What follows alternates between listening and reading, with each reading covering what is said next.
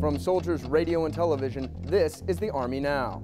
Sergeant Major of the Army Raymond Chandler spent some time with leaders at Fort Eustis, Virginia, to address the drawdown of over 80,000 soldiers and what that means to the overall force. It means we're going to retain the best and brightest. For our enlisted population, that means we're going to have a couple of boards that actually start this year, a little bit different than what we've done in the past. If you have staff sergeants and above and specific MOSs in your formation, we're going to look at their records. We're going to determine whether or not they're going to be able to stay in the service.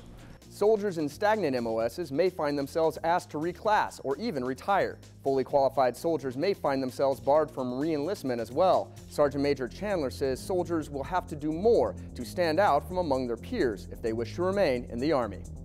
That's the Army Now.